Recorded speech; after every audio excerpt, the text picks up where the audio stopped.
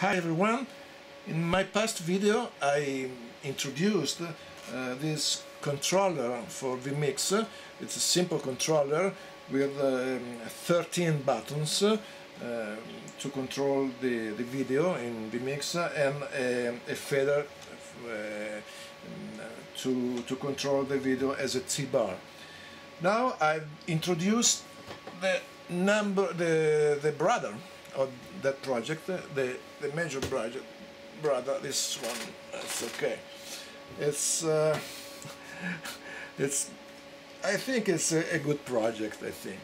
And it's a video controller and the audio controller. As you can see, there are 3 rows of 12 buttons, 12 red buttons here, 12 black buttons here, and 12 more red blocks on below. And there are 6 more buttons here, and I assign to those buttons the sound effects. Anyway, to each button or to each fader I can assign everything, every function of Vmix. But in this program I assigned the preview to these buttons, the program out of this center row, and the overlays or titles to these buttons. And I have 6 more buttons here. 1, 2, 3, 4, 5, 6, and in this project I assigned the sound effects. For example, this one, wow, or this one, or yeah, okay. But if I want, I can assign, for example, different transitions. I can assign what I want. This is the T-bar. And this is the section of the audio section. Every source is controlled by this fader. There are 12 faders to control the 12 inputs, and I have here the master to the streaming or to recording video, and this is the monitoring. And nothing else. This is a T-bar, so now I show you everything with the program. Now this is the program. I made 12 clips I built with Adobe Premiere, and it's very simple. For example, if I press in preview the clip number 10, you can see in the preview the clip number 10, and I can send to the output pressing this button, and as you can see is the preview in number 10. Now it's going out, and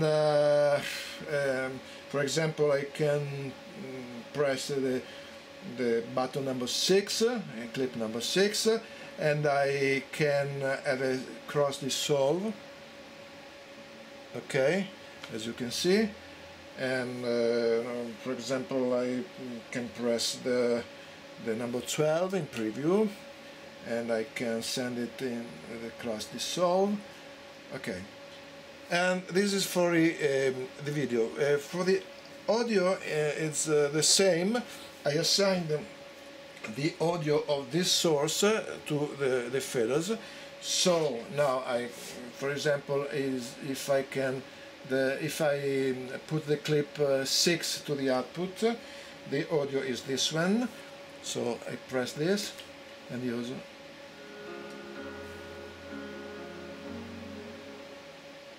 This is a fade out. Every fader control the source.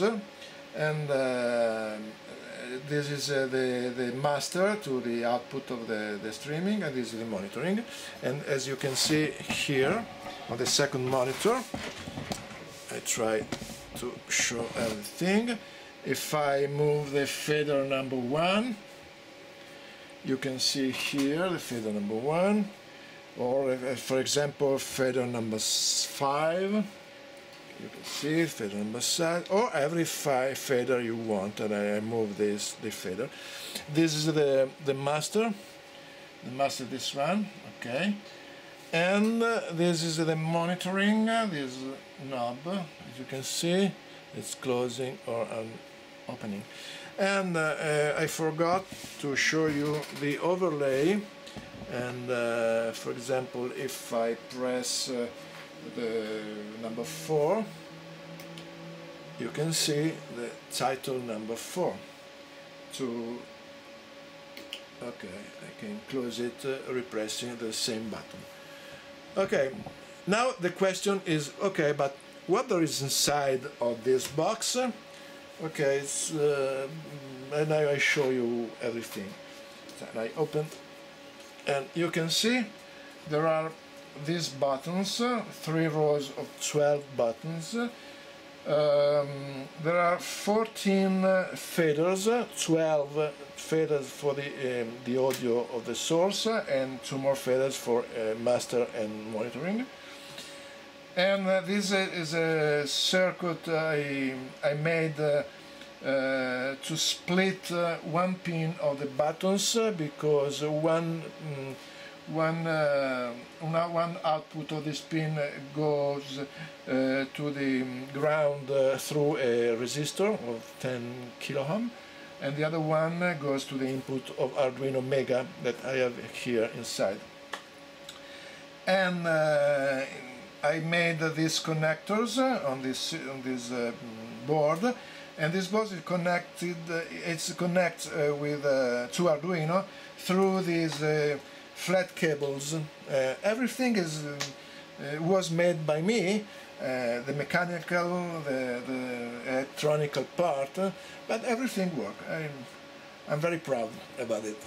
Okay, I think it's out. If you have any question, you can write in YouTube, and I think it's all. I think you like it. Bye bye.